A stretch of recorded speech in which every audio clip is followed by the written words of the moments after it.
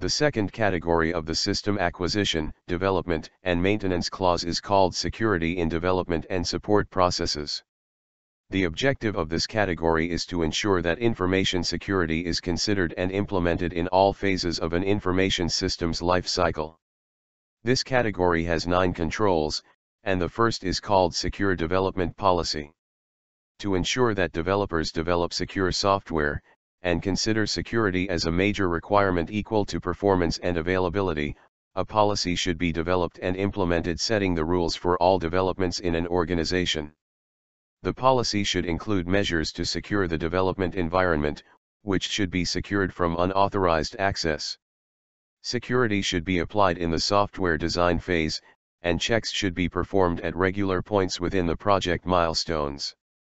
Assessments should be performed to discover any vulnerabilities and fix them. When reusing code from other developers, it should be checked if it complies with the security requirements of the organization.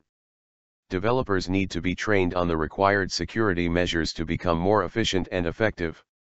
If development was outsourced to third parties, the underlying agreements should ensure that the required controls are in place.